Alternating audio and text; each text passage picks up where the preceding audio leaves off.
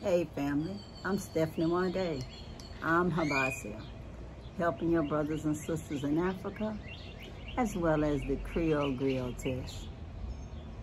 How y'all doing today?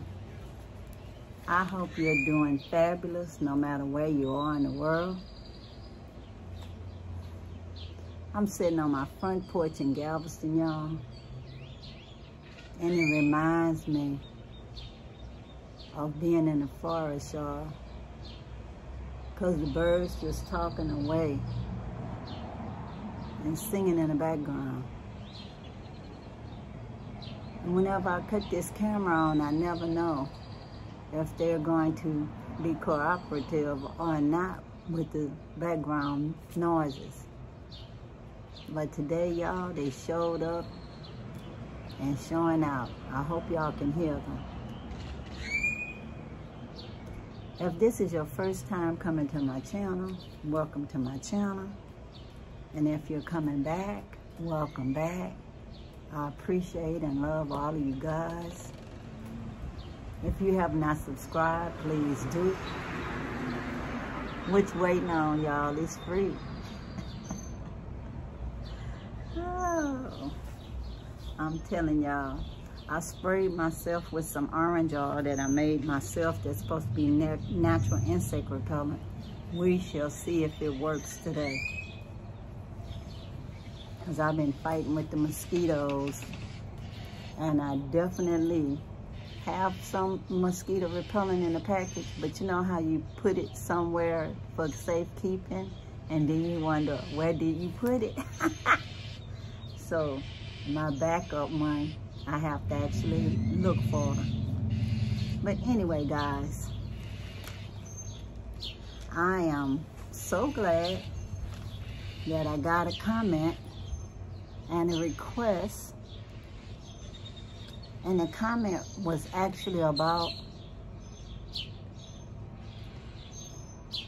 giving advice on how to fight self-isolation. No, not isolation like you think you have something and you're trying to stay away from people so you don't give them what you have. This is self-isolating as for being an introvert almost, you know, staying at home, not being around a whole lot of other people. Hold on for a second. I needed to close my front door, y'all, because I didn't want the flies going in there because it had like a little crack in it. But anyways, they said that they wanted to know how not to be self-isolating. And they said that I seem to be comfortable around people no matter where I go.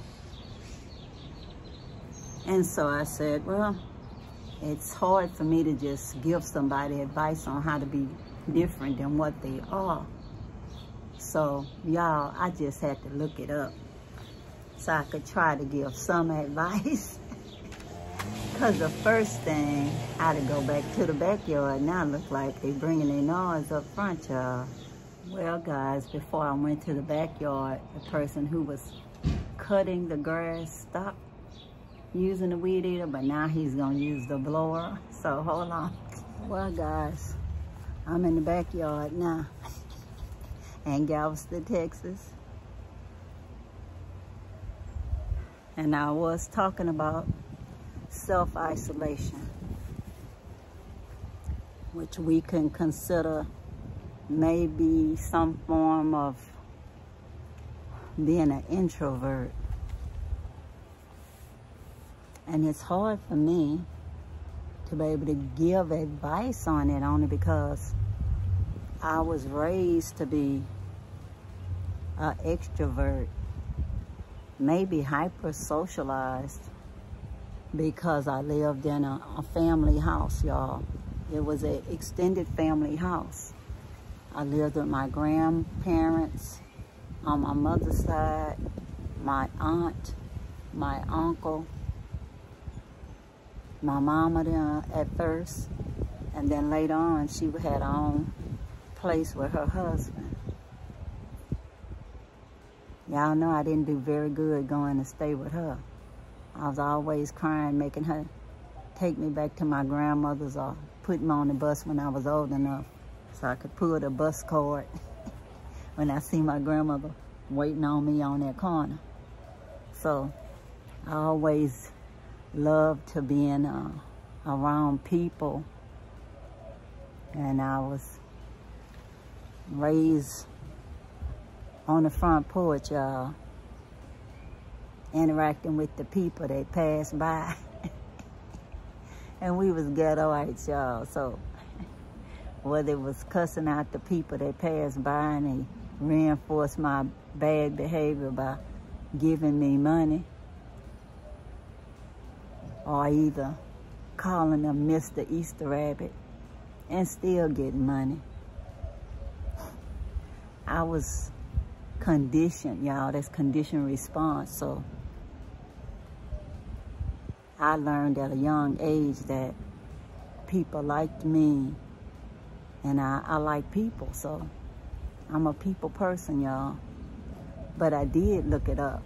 If I don't know something and y'all have a concern, I try my best to look it up so I can do my best to tell you something that might help you.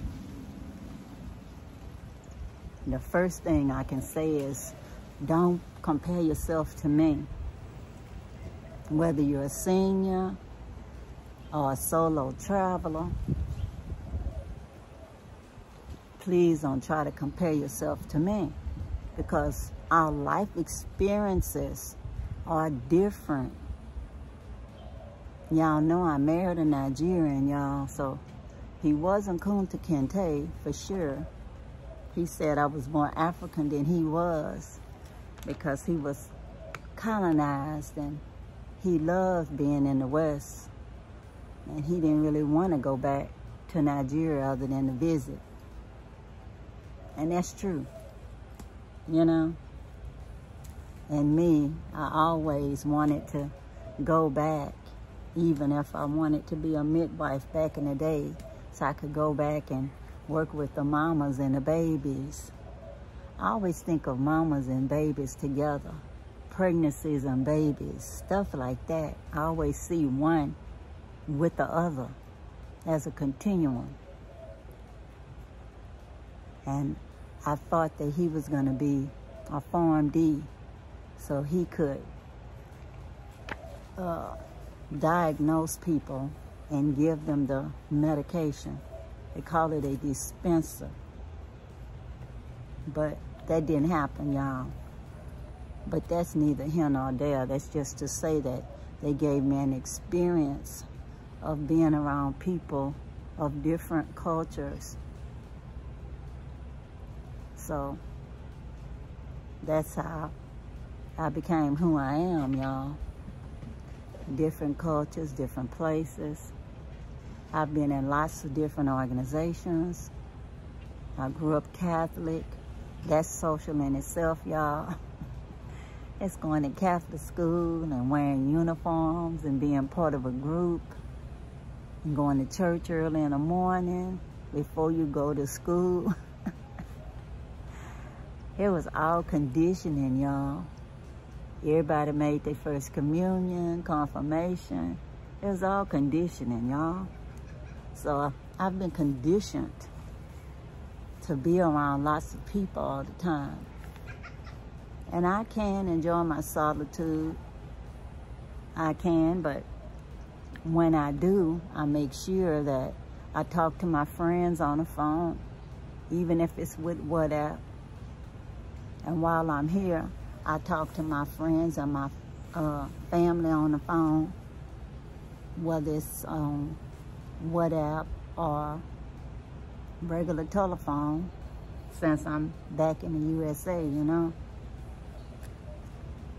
And now I'm socialized also by interacting with all of you on YouTube. And they say, if you're doing something because you love it, that you would do it without getting any money. Well, for me, it's YouTube. So anyway, y'all, I find people that have things in common with me. So when I go to Houston, I was already a part of the Pan-African community there. And even when I moved there, once I bought a house there, I already had friends that I made over the years going to Kwanzaa celebrations and different things given by the Pan-African community.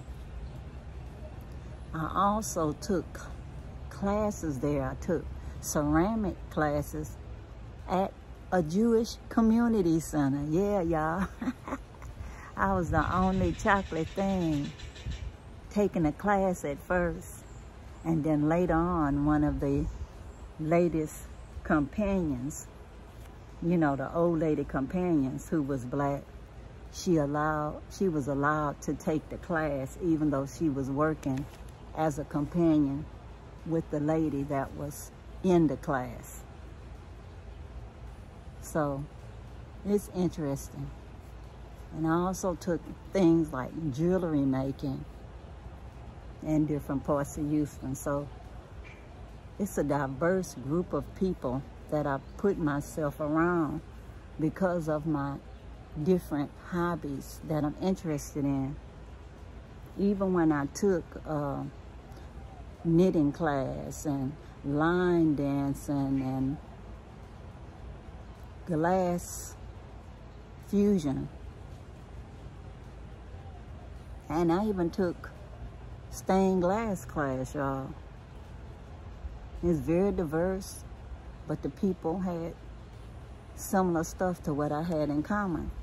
And that's what the articles that I read about this was saying, that if you're somebody who finds it hard to go out there and interact with people, that you have to first think, what's your goal?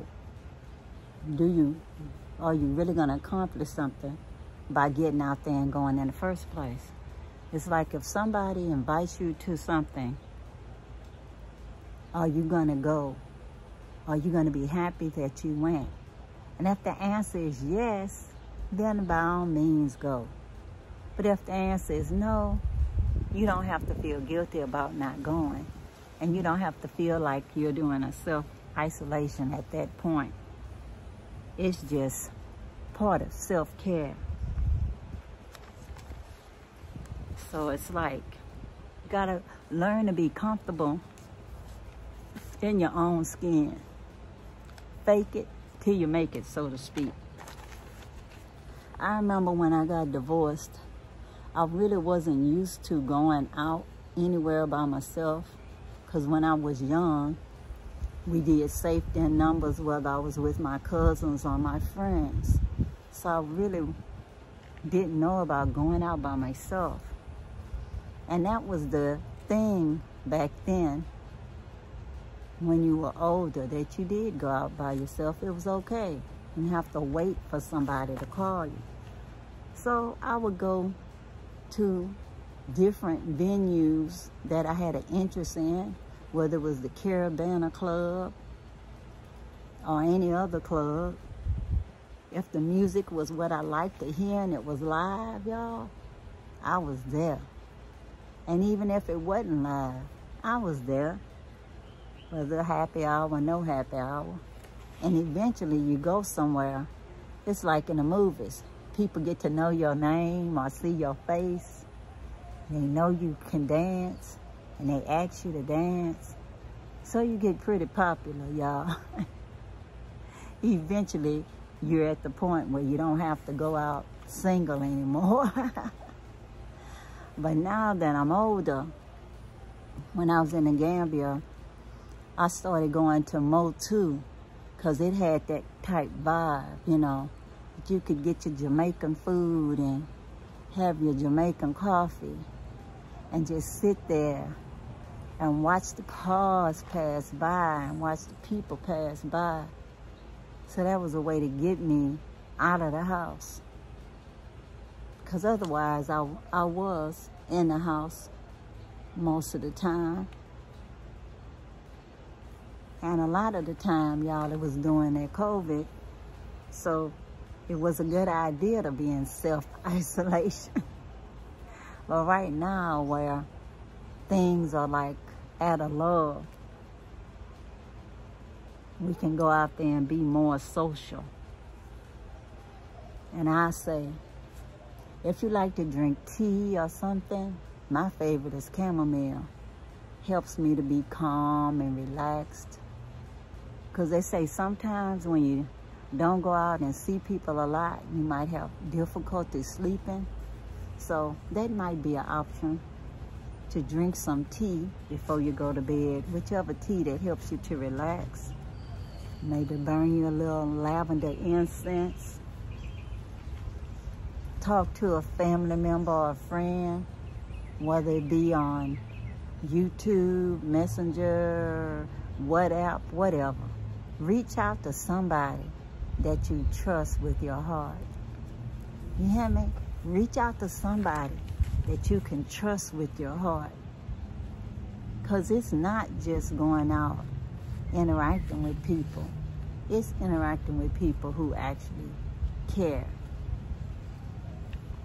And I say when I go out, I'm friendly because I'm from Texas, y'all. And I'm Creole. And we speak to people. If they don't speak to us first, you know, hey, how you? Fine, and you? Well, sometimes you speak to people and they don't even speak back. And you know what? It don't hurt my feelings any, because I know I did my part. And even with people who I treat with a long handled spoon, as my grandmother would say, if they speak to me, I'll still speak to them. I will. I will. And if somebody wanted to go to Africa with me, even though we hadn't interacted very closely in years, I'll still give them a chance and take them on that trip. Because I'll be thinking they might die, or I might die, if I don't hurry up and take them to Africa. Because I'm telling you, that's something unusual for anybody that I know to be asking me to go to Africa with me on my next trip.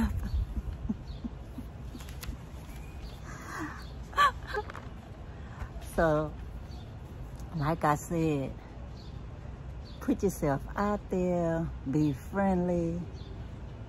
If people speak back, that's good. If they don't, they're not important anyway.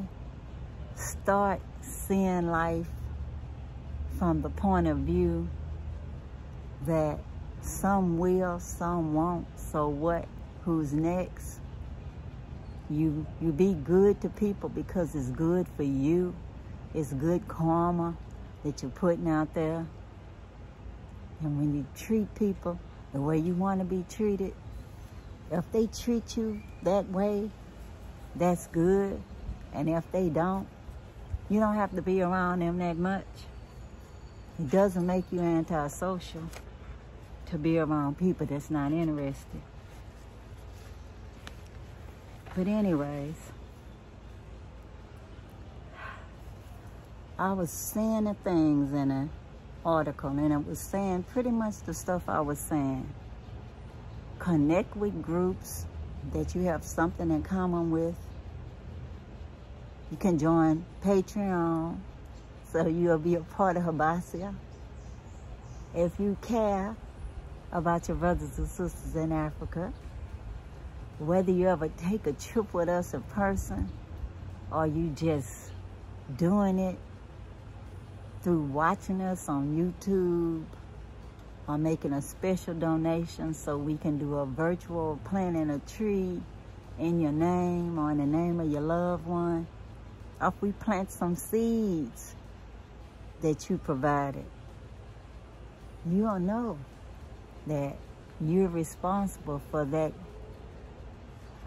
positive light going out there in the universe.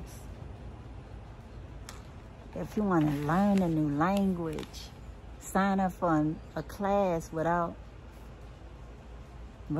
credit, non-credit courses. The courses I took in Texas City, the program is called the 50+ program, lifelong learning.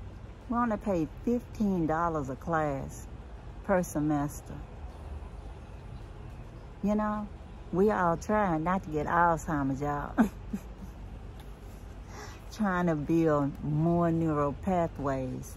So even if we have the deterioration, we'll have more neural receptors so we won't have symptoms. So that's it. You go out there, y'all, and you just do it. Take that class. You're interested in some kind of hobby, same difference, y'all, whether it's gardening or needlepoint, basket making, jewelry making, whatever. It's probably given in your community. You just have to Google it and find out where it is and then sign up for it and just do it.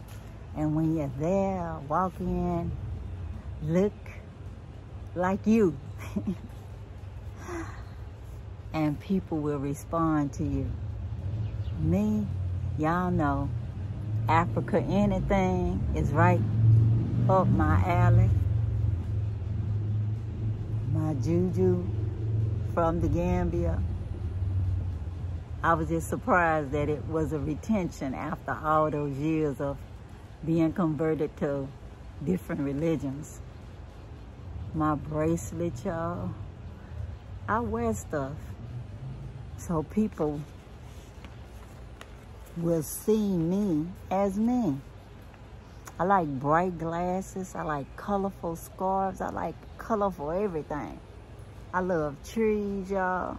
So you see my shirt have my baobab tree on there.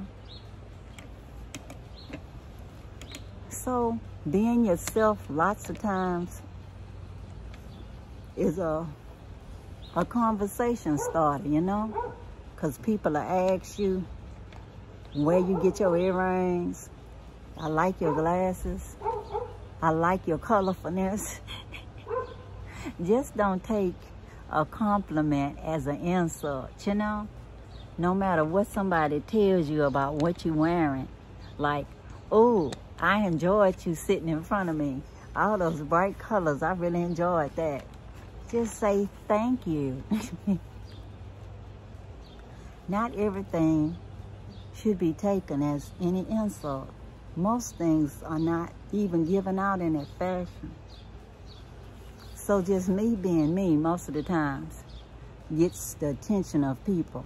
Even when I used to wear my afro and my bantu knots, people want to know about my hair. They want to know about how I got it styled, stuff like that. Wrap my head, they want to know how you did it because they feel like they can't. And all I can say is, yes, you can. You don't have to wait till Kwanzaa time to feel like you could let your hair down. Just be yourself. You are your best self, just the way you are. Not tomorrow. Today. You don't have to lose 10 pounds, 20 pounds, 50 pounds. Nothing. You're fine, just like you are. You don't have to have any special hair weaves, wigs, makeup. You don't need none of that. You are perfect, just the way you are. And you know, if you can just see everybody the way you want them to see you, they will be a reflection of you and you them. And you'll see, little by little, when you step out that house, it'll make you happy. Even the thought of leaving the house will make you happy. Do some self-talk to yourself. Like my mama used to tell my middle son, you can do it. I know you can do it. Because he used to not want to talk, y'all. He used to let his big brother do all his talking for him. His brother would say, Granny, he wants this. Granny, he wants that. And she say, quit speaking for him. Let him speak for himself. And one day, she said she heard him mimicking her in another room, saying, you can do it. I know you can do it. So she knew at least that he heard her. And that, yeah, he could speak. He wasn't deaf. He just chose not to speak because it was easier, because his brother was doing it for him. So anyway, that's what I say, y'all. Make sure that you're getting out of the house for the right reasons. Find groups that have things in common with you. Don't be afraid to start up a conversation, even if it's just, hey, how you? And if somebody asks you where you from, you can tell the truth and say, I'm from Galveston, Texas, USA. I'm Creole. I'm Tika by African ancestry. By Ancestry.com, I'm majority Nigerian and Cameroonian, but I still have Senegal and Senegambia in me. I have lots of different ancestors that I share DNA with. I feel like I could say, I am, because they are. And that's the same thing with you, y'all. You get in where you fit in. Just remember, you have every right to be wherever you are. And just know, the culture and the climate of the country that you're in, so you won't stick out like a sore thumb. Be yourself, but also respect the mores of the community. The majority of the time when I'm in the Gambia, I wear my head covering. It's in solidarity with the sisters there that's predominantly practice Islam. So even though they wear the whole thing most of the time, you know, whether they wearing the hijab or the head covering, I'm in solidarity with the head covering for them. And I don't make any jokes about whatever people believe in and their dress codes. While I'm here, sometimes I wear my afro when I go somewhere, but I'm still always wearing African dress because that's what I do, y'all. That's just me. Right now, while I'm with a t-shirt and some pants, I'm at home. It's casual. It's me. But I'm doing this video for y'all, so I'm trying my best to tell y'all how y'all can just go out there and get involved, give compliments freely, be a good listener. And they said, slow your roll on social media. Not my channel though, y'all. Y'all subscribe, like, comment, and share my videos. But otherwise, they say you slow down on the social media and actually go outside and interact with people in person. Or pick up that phone and call me. If you're my friend and my family, you got my number. Y'all can call me. I'm here. And y'all know when I'm in the airport, I talk to strangers. I talk to strangers everywhere I go. I make friends everywhere I go. That's my personality though, y'all. I was a nurse. Like I say, I grew up doing that. So you can't be me overnight or ever. I'm 69, you know. Took 69 years to be me. Just be the best you and you and you that you can be. And that's good enough. If your goal is to go out there and be more sociable and not feel like you're socially isolating yourself, y'all, just make small goals at first. Only you know what they are. Write them down. Visualize it. Y'all, I don't even know what that is. Just don't want it to sting me while I'm sitting here. But anyway, probably a bee, look like a bee. But anyway, I don't want it to think I'm a flower. Maybe I'm so colorful.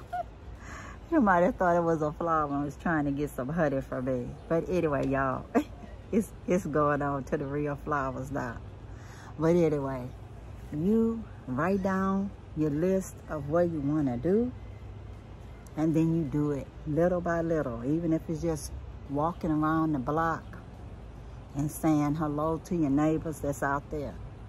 Somebody gonna tell you hello back, and somebody probably speak first. Most people are friendly, y'all. And just smile. Just smile. Even if you have to imagine that you smiling back at me. You see me smiling at you in here. And you smile back. And smiles are infectious, y'all. In fact, good behavior and bad behavior, all behavior is contagious. So just practice what you want to see. Want somebody to smile at you? Smile first. Smile first. And you'll get the response. And if you don't, so what? Keep it moving. You're okay. It's not you. It's them. So anyway, y'all, I hoped that something I said helps you to be able to get out there and just do it. Experience the world and not lock yourself up in the house. Like my mama say, don't put your light under a bushel basket. Let your light shine.